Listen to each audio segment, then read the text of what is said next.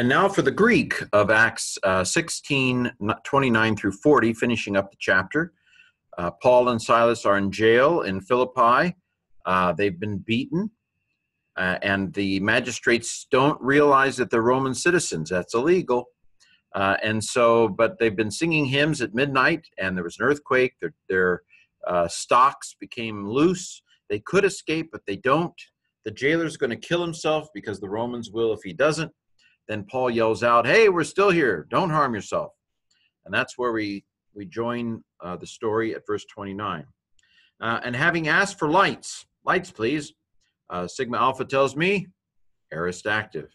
This is an aorist active participle from aiteo, nominative masculine plural. And having asked for lights, he rushed in. Sen, you should know sen by now. What is sen? Aorist active indicative third singular.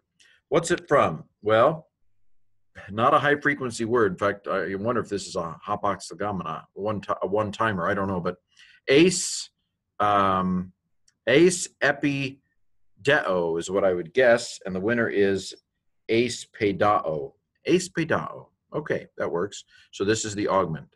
Pedao, contract verb. Okay, to rush in. Where fools rush in.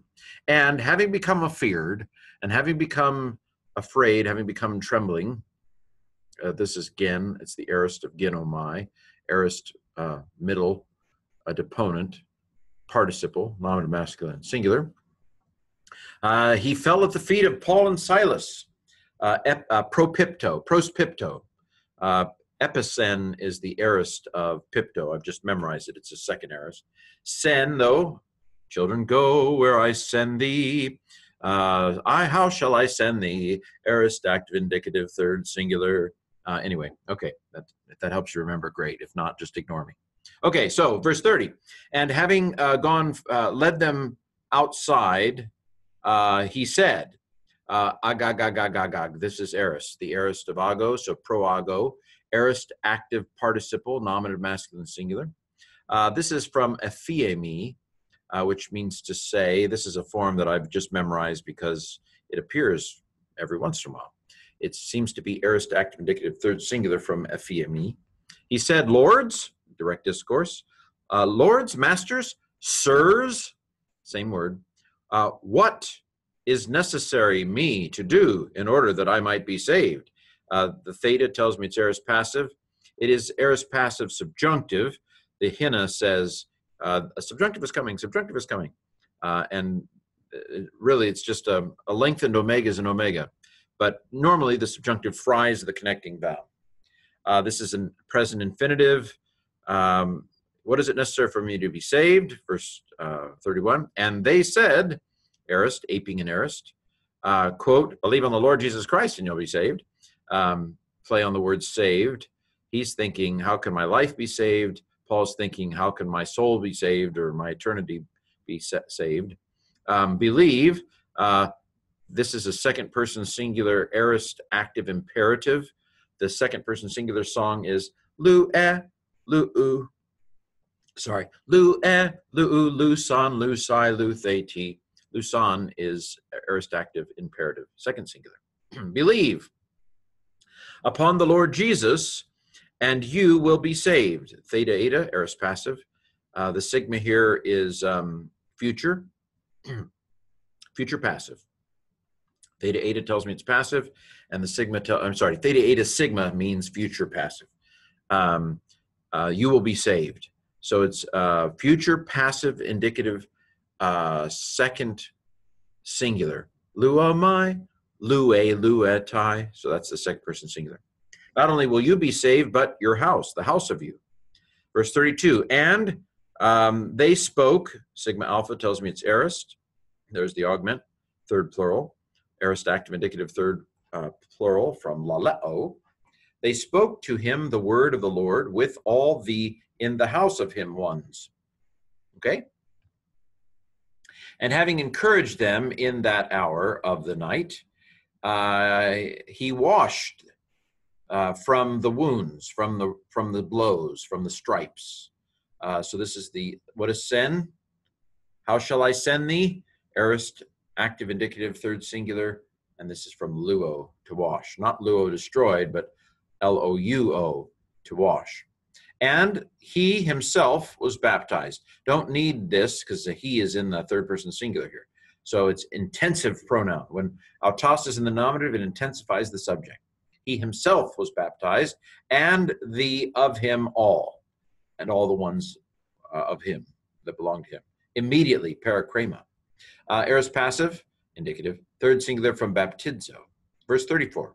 And having led them up, agagagag, aorist, anago, aorist active participle, nominative masculine singular, into his house, he presented a table. Ladies and gentlemen, a magic trick. No, food, in other words. He gave them table. He gave them food. This is aorist of paratithemi.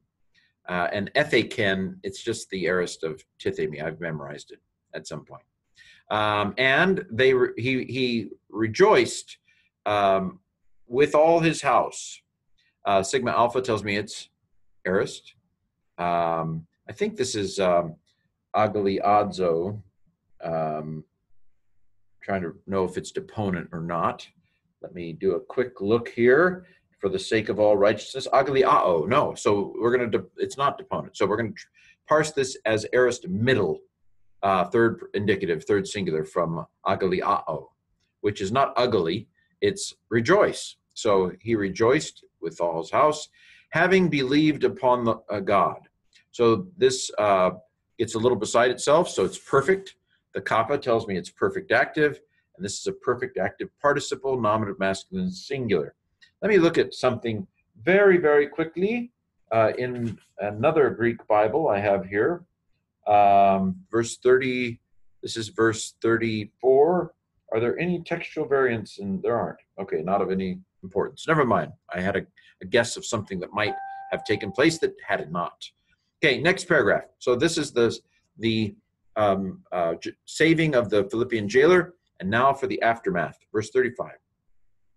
And day having come to be, genitive absolute, noun in the genitive, participle in the genitive, again tells me it's aorist middle deponent, participle from ginomai. Day having become, the magistrates, they sent the policemen, how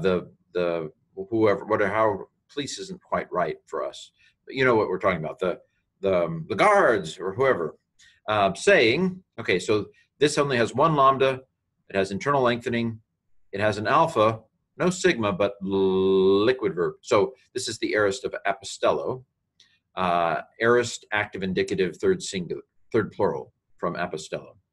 And here's what they said, quote, release the kraken. No, release those men, the men, those, demonstrative pronoun. Again, we've seen son or son. It's a second person singular, aorist active imperative command. Release these men. Okay? Probably the verdict was, we've beaten you, leave town. That's what I think. Verse 36. And the jailer, Desmophulax, the jailer announced these words to Paul. This again is the aorist of apangelo. In the present stem, it would have two lambdas. It would not have an iota. It would be elo. And then it's a liquid verb, so it doesn't do a sigma, but N is a third person singular, active indicative, past tense ending. Okay, and the nu is a movable nu. Okay, that quote, the magistrates have sent in order that you might be released. So this is kappa alphas, I'm thinking perfect. It is. This is from apostello. It is perfect, active indicative, third plural from apostello. They sent. They have sent, rather. Now, therefore, having gone out, go in peace to love and serve the Lord. Okay, I'm taking this as an imperative. It's peruo mai, so it's deponent, second person plural, present, middle deponent imperative is the way I would take it. Go in peace. Be going in peace. This is elf, aorist. Maiont is an active participle, so this is aorist active participle, nominative masculine plural, from ex erkomai, verse 37. And Paul said to them, we've seen F-A again, F-E-M-E, he said to them, quote, having beaten us publicly without a trial, Again, rho is a liquid verb, so it doesn't do sigmas, but we have an alpha. It is indeed from Darrow, I think.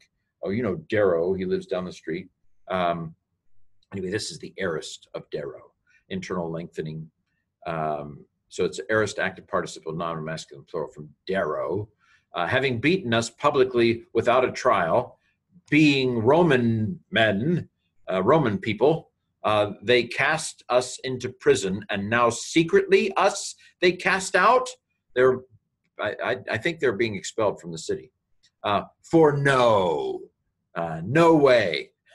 But having come down themselves, let them lead us out. So, okay, I'm going to leave the city, but they're going to come and escort me from this jail. This is the aorist of Balo, aorist active indicative third plural. What else? This is present active indicative third plural. Elf, aorist participle, aorist active participle. And then this is an imperative. The way the imperatives go is you have to memorize the second person singular, which is where the song is. Lu-eh, lu-u, lu-san, lu-sai, lu-they-ti. Those are the second person singulars you just have to memorize. Then the active, there is a third person singular imperative. Let him, her, or it do something. There is a second person plural imperative like this one, be going. Then there is a third person plural imperative that is let them do something. So this is a third person plural imperative. The way the third person singular, second person plural, and third person plural go is to, te, tosan. So this is tosan, it's third person plural, and so it's let them lead out, and it's agagagag, it's aorist. So it's an aorist, active, imperative, third plural from ex ago. Okay, a lot of stuff today, but 3 more verses. So, and they announced to the magistrates, we've seen this before, can you parse it?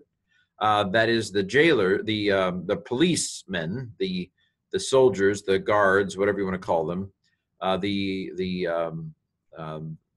anyway, what's a good word? There are better words than police. The policemen announced to the magistrates the words these, and having heard that they are Romans, they were afraid. Aorist passive with the theta eta.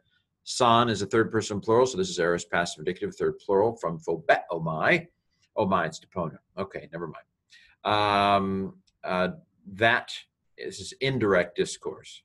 Having heard that they were Romans. Actually, it's direct, isn't it? Having heard they're Romans. It's in exactly the way it would have been said, isn't it? So I guess we would say direct discourse. 39. And having gone, they encouraged them. They softened them up. And having led them out, they were asking them to go away from the city. Please leave, pretty please, with sugar on top and sprinkles. Agagag, aorist again. Sigma alpha, aorist again. So these are aorist, this is aorist indicative, aorist participle. This is imperfect here, erotao, letters of the present stem with an augment. So this is, they were asking. Elf, aorist. Verse 40, and having gone out from the jail, they entered to Lydia, to her house, I assume is what we're saying here. Elf is aorist again. And having seen them, they encouraged the brothers and they left. So elf is aorist again, sigma alpha, this is aorist again. And we have made it through Acts chapter 16. If you have any questions, we see these forms over and over again. If you just take a moment and look at the forms that you're not getting right off the bat, and just have I used to call them an intense Greek moment, when the sun of knowledge fries onto your brain, you know, what that sen ending is. So if there are some forms, we see these forms every day. So just take a moment, pick one form, just pick one of these forms, like elf is aorist, or agagagag is aorist. Just pick one of the forms today and memorize it. Fry it on your brain. Take 5 minutes and fry that form on your brain. And then next video, do it with something else. Okay, have a great weekend. Tomorrow's patrons only podcast, I think, will probably be on the city of Philippi or the church at Philippi. And I'll try to give a kind of summary view of what we know about the church at Philippi. Have a great weekend.